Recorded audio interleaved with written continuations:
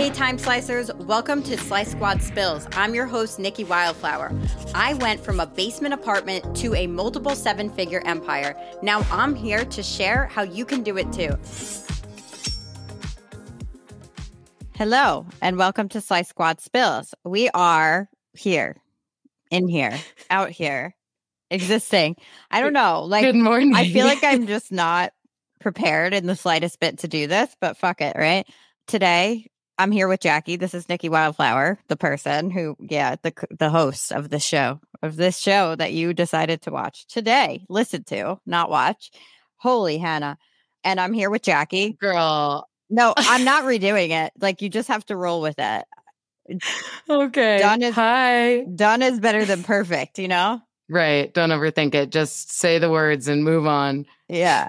All right. So last week, or the last episode that we did, we talked about client retention, that client experience, what it looks like to you, like what it looks like for the client to be going through your services from the second they book to before they book to the second they book to after they leave and ongoing, and talked about how to really maximize that experience so that your retention is higher and the lifetime value of each client is higher. Now, this week, while we're still on this business building blueprint journey, I think we have like probably 3 more episodes of this particular season, this being one of them. We're going to actually dive more into 2 things that are really super easy to help build your business, okay?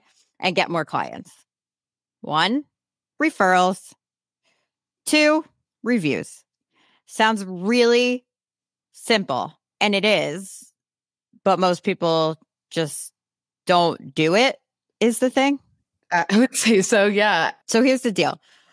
The most brilliant thing that I have ever seen done with reviews, and it shaped my experience. So I've told this story before, and I'm telling it again. I don't give a shit. My dentist, I was looking for a dentist. Listen, like, I have had really bad experiences with dentists. I don't even think I've ever told you guys this, but like, I legit almost croaked like 13 years ago because my tooth went crazy and it attacked the inside of my face and it ate through my bone. And it was because a dentist left an infected root in there when they did a root canal. So like, and everyone's like, oh, medical malpractice. Well, guess what? My body decided not to have any fucks about it until 4 years later. So like, that would be beyond the time. So 4 years later, my body is like, decides to be like, hey, I know you've been chilling in here this whole time, but like, we don't like it anymore. So we're going to infect your bloodstream now. No, it wasn't sepsis. Didn't it go up into your bloodstream, like the infection? Into your bone. No, it went into your sinuses. My bone. Yeah. It was osteomyelitis. So crazy. It was just like, it was scary as shit, guys. Yeah, it was. So it was just like, hey, I don't want to be in here anymore. Get me out. And then it like attacked my face and it was trying to get out this infected root, but like it had nowhere to go. So it decided, this is like, I should have like, this is so gory. Yeah, maybe trigger warning. I'm going to talk about something a little weird medically. And then it decided it had nowhere to go. So it ate through the bones in my face. Like, how crazy is that? And then I had to be on. Thank you. Sorry. Joe brought me espresso in one of Grandma's little Italy cups. That's cute. I wish I got espresso. I hope I can find my way back on track now. Anyways, so it ate through her face. It ate through my face. Her face was swollen like this big. It was really scary. People she was in the hospital. So let's just say that it was a big face, big scary face. It was a big swollen face. And this is not relevant at all, just so we know. But it's a fun story, so I'll tell it. It's not fun in the sense that super fun. It wasn't fun, but it's like one of those things at the time. But it's one of those things that's like, okay, how fun is it to tell now, though? Right. What a journey we went through. We survived. Yeah. So it ate through the bones in my face and it infected the bones, obviously, because it ate through it. And then I had to be on like IV antibiotics and I had like a bunch of surgeries and my jaw is still a little effed up. So like when people are like, hey, why do you talk like only on one side of your mouth? And I'm like, because I can only talk on one side of my mouth. Thank you very much. Don't really. Thanks for pointing that out. Thanks for pointing that out. I don't really care. But besides that, so obviously there's some shit with dental stuff. So when I was looking for a dentist, I was like extremely particular. When I moved back to New York, I was extremely particular about finding a dentist because I'm like, obviously I've been through it. I can't be messing around. And I just looked like everywhere. And then I found the place, obviously, with like the best reviews. And I went there because it had so many good reviews. And I went, and what they had, and listen, it was an incredible experience. Like, it was the most pain-free dental experience I've ever had. But while I was there, I realized how they had gotten so many of those reviews. Yes, they were super friendly. They've never been to a friendlier office, so they deserve the positive reviews. Yes, the dentists were great. Everybody was awesome. It was clean. They had beverages, the whole nine. It was like going into almost It like gave you the client they gave the whole experience. experience, but they had this table and it had gifts there, like books, like good books and like fun things. And it was like, hey, if you had an amazing experience today, and like, I don't even know if this is legal everywhere. So don't do this unless you know that it is. And it was like, hey, if you had an amazing experience today, feel free to write a review and take home a Prezi. I think if you're giving a gift, like it's just like, well, you probably got to be careful with that wording. So not like leave a review and you get this gift as a payback. It's like, there's got to be, is there a loophole? Gift. It is. The loophole is like the wording probably. It's like you got to keep the wording very gray. Yeah. Like it can't be very specific. So it's like, it's not a gift for the review, but it's like, if you take a book, maybe consider it. Yeah, so it's more like take a book, but you would be an asshole if you didn't leave a review and you took the book. So yeah, so that was that. So I got my book. I never did read it, but I did get the book. I was so excited. I was like, I will write a review for a book. It was like a journal or something, and so fun. And I love that. Yeah, I wrote the review and I was like, that's how they do it. And I thought it was so brilliant because I'm like, okay, I'm lazy, but if I do it right here and now, I'll actually write the review. And right. I'll take my book and I won't feel bad about it because there's also that law of reciprocity. Like I got a present. Now I got to give you a present. Right. I owe you something. That's how the human brain works. So I just thought it was brilliant and something you might want to consider. Yeah. Putting like if you make your own retail, maybe that's a double wham because you could put like a create little small free sample versions of the retail that you make, put it in a little bag. Put your QR code to your Google page or wherever you have most of your reviews. I recommend Google reviews because I find that a lot of people, when they are like moving to a new space or looking for a new service provider in any field, they might go to Google. And that's literally based off of anecdotal evidence. And that's what I personally do is I like Google spa near me or hairstylist near me. I also browse on Instagram. So I think it depends what channel you're really focusing on, because like for someone like me who puts zero into SEOs, like, and it is extremely social media focused, it's going to make more sense to have Facebook reviews than Google reviews. So It really depends. Like I always recommend like choose one channel that you're really going to go hard on, and that's the channel where you would want the reviews. So if you are heavily SEO focused, then make it Google. If you are more social media focused in the way that you attain new clients, then get Facebook reviews. So Instagram, there isn't. Though you can share you can share reviews. Social proof is important. And social proof is not just reviews, you guys. Like, yes, that's important and people are going to read those, but other forms of social proof are, and these are really like, so I just talked about the law of reciprocity. When somebody gives you something, you inevitably want to do something for them as well. When you see other people like think about this. If you see a viral video and you click on that person's page and they have like 500 followers and you're like, oh, it was a fluke.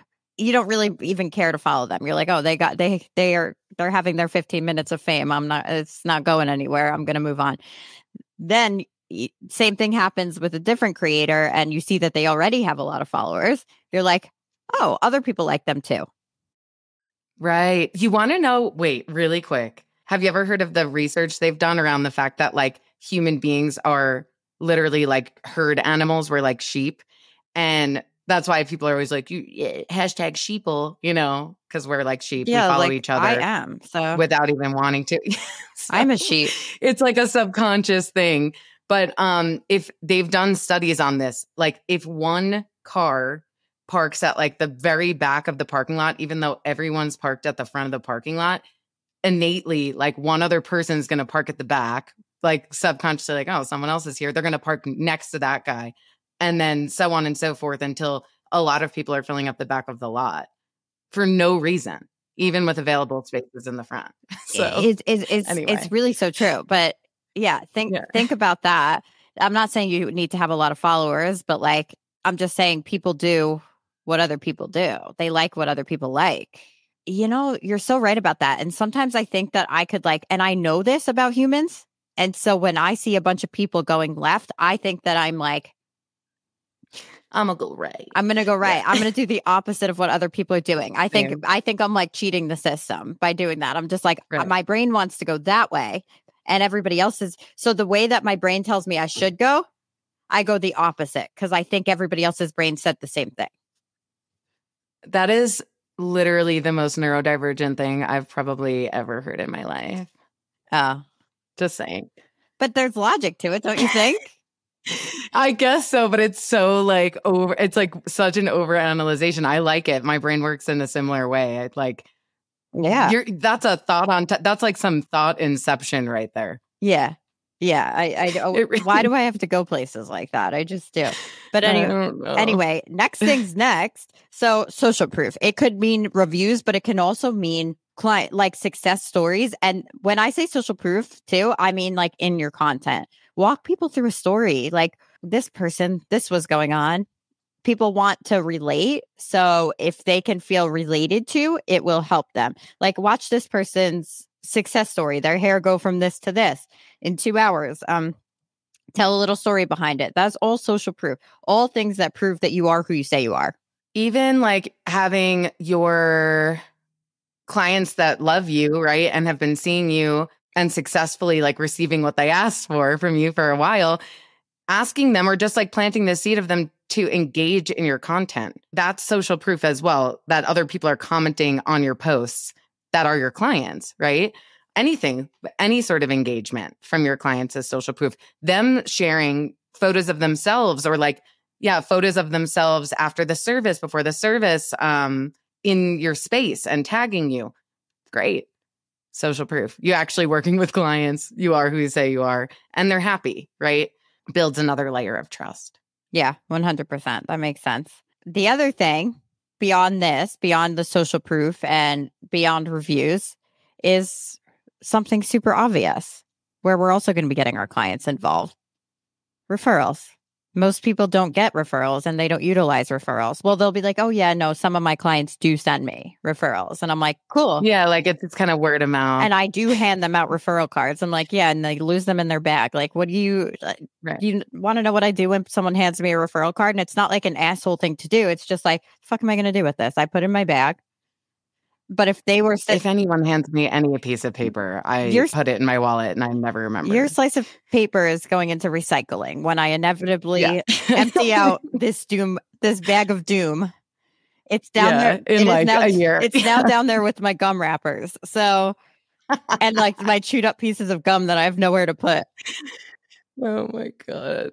It's with the dirty tissue at the bottom of my pocketbook. Thank you. Sorry. But it's not the way. Let's talk about the way.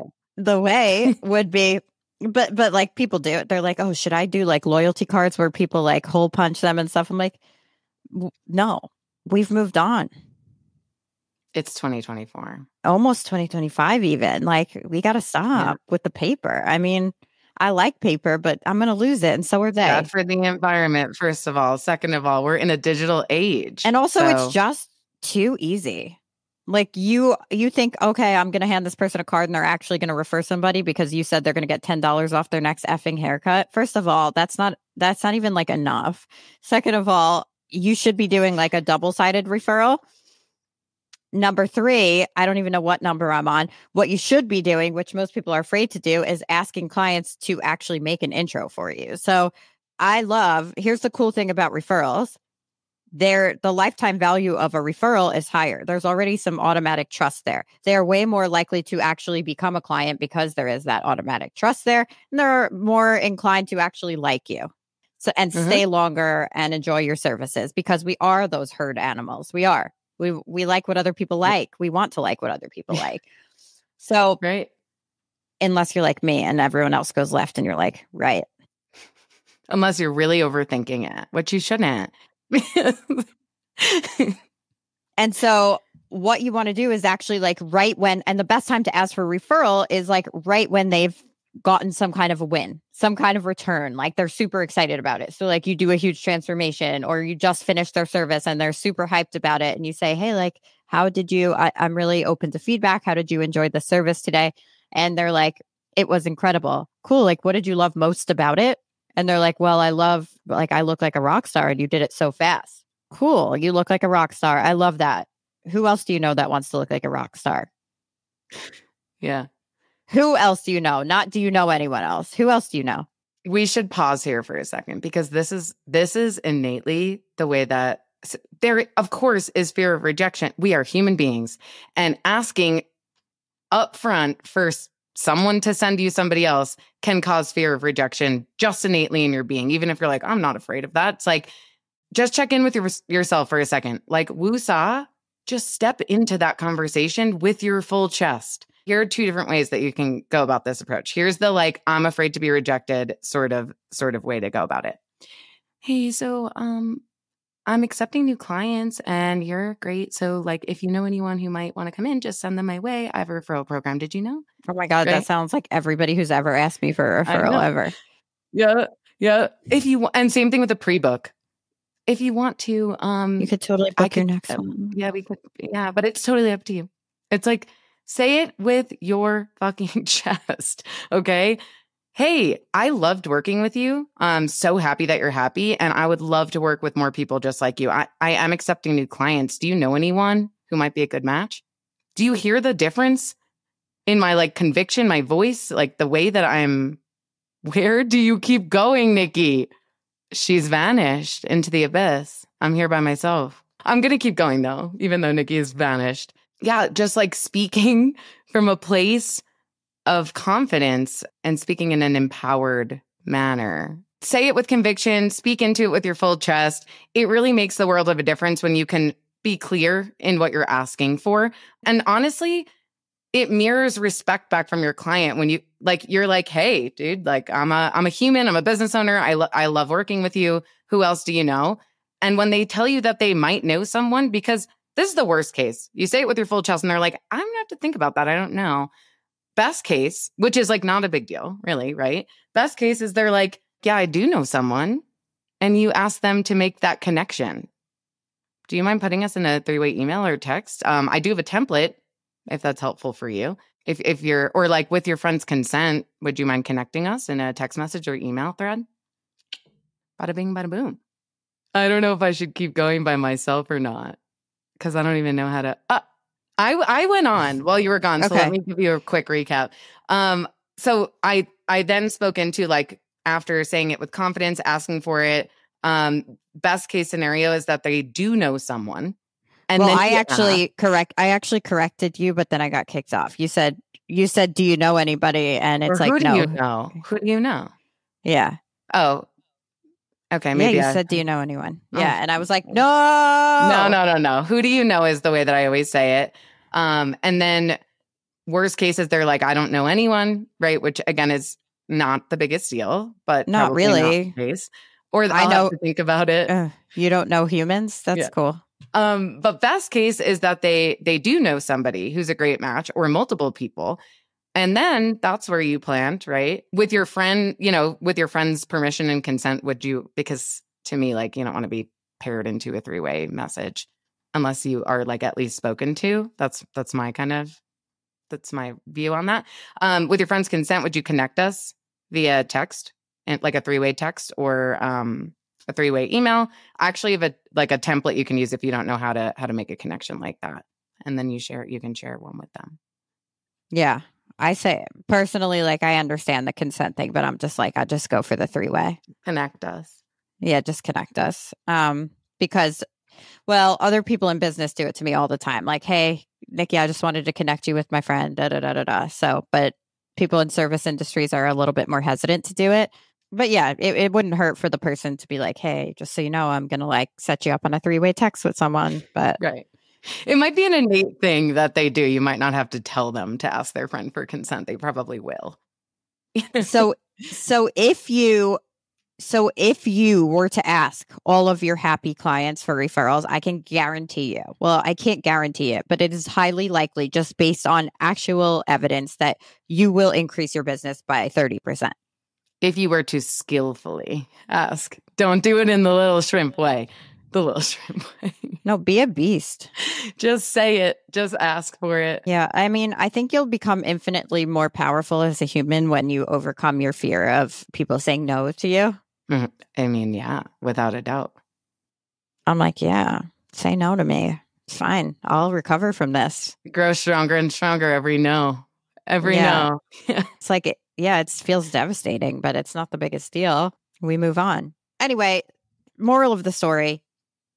Ask your freaking clients for referrals, all of them. If I need to remind you 45 times to do that, I'm going to remind you 45 times to do it, because you will do it once or twice and then you'll forget and you'll fall back into your own old ways and it's a whole mess. Let's just stop doing that. And then secondly, I would love if you actually prompted people to write reviews and started collecting that social proof, because people need to know that you are who you say you are. Mm-hmm. There needs to be proof. Mm-hmm. Provide that. Yep. And it will really enhance your business and help grow it. Now, thank you for listening.